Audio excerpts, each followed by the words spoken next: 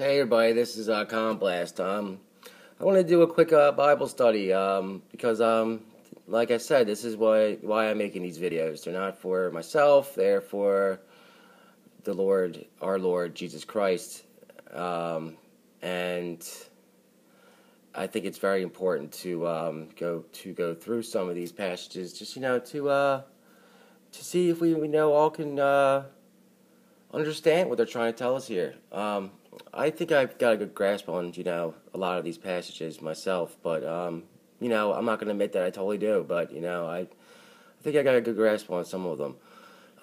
Here's one that I came across today. Like I said, I like to pray in the morning, and then I ask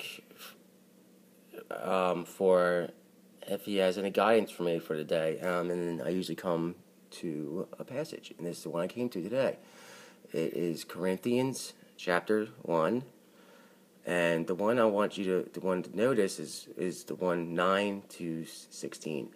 Okay, and here's what it says. But as it is written, I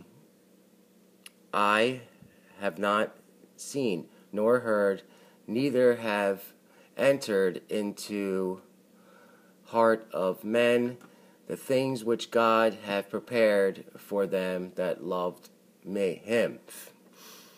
So this whole passage is about how whoever has the eye to see it will know what he's trying to tell you here. So we go to the next one. But God hath revealed them unto us by his Spirit. For the Spirit searcheth all things, yea, the deep things of God. So that, if you are in his Spirit, you're going to search for these kinds of things, and you're going to want to reveal them to people in any way you can. Okay, and now we get to the next one. For what man knoweth the things of man, save the spirit of man which is in him? Even so the things of God knoweth no man, but the Spirit of God. This is telling you right here, for man, no man knoweth the things of man. Nobody knows everything. That's what he's telling you. Even the spiritual realms don't know everything. Only one who knows anything is God. Okay? Okay, now we get to the next one. Now we have received not the spirit of the world, but the Spirit which is of God. Now you are ready, if you understand this first part up here, now you are ready to be in the Spirit of God and have some kind of understanding, that we might know the things that are freely given to us of God.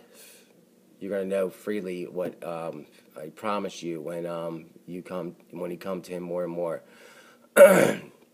Which things also we speak, not in the words which man's wisdom teacheth, but which the Holy Ghost teacheth, comparing spiritual things with spiritual.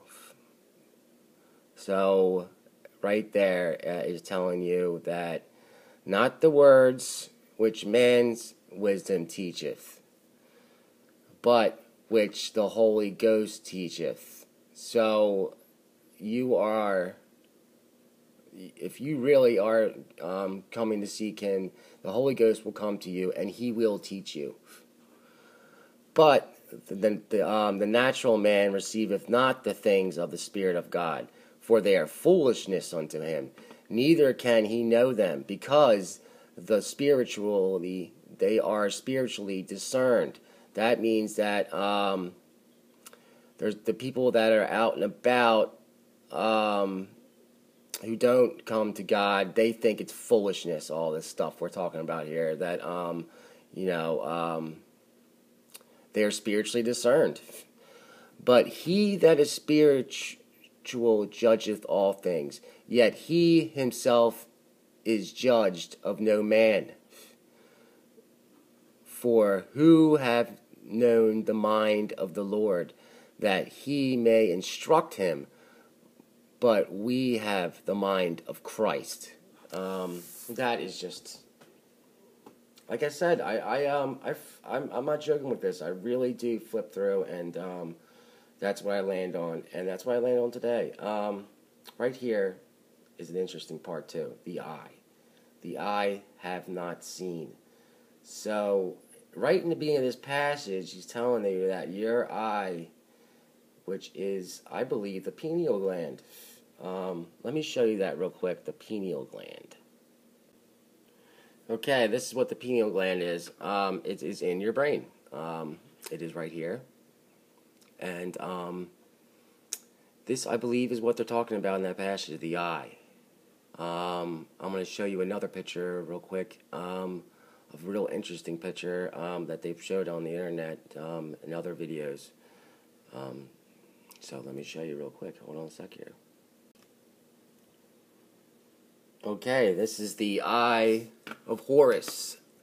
Notice how, where the pineal gland is, that's the eye right here, Horus. And notice this is the pineal gland. This is what it actually looks like in your brain. This is amazing stuff, people. Really. Look at this. Pine cones. This pine cone is actually representing the pineal gland. They have this everywhere, people. These pine cones. They are telling you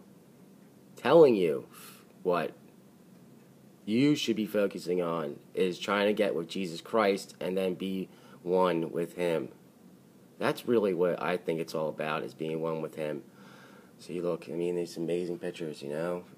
You can check it out for yourself on the internet. The Grox actually talks about this, how actually, you know, that you know, they're trying to demonize kind of Egypt at the same time, but at the same time, really, that's where the temple of God is. It's the temple of God is the he thinks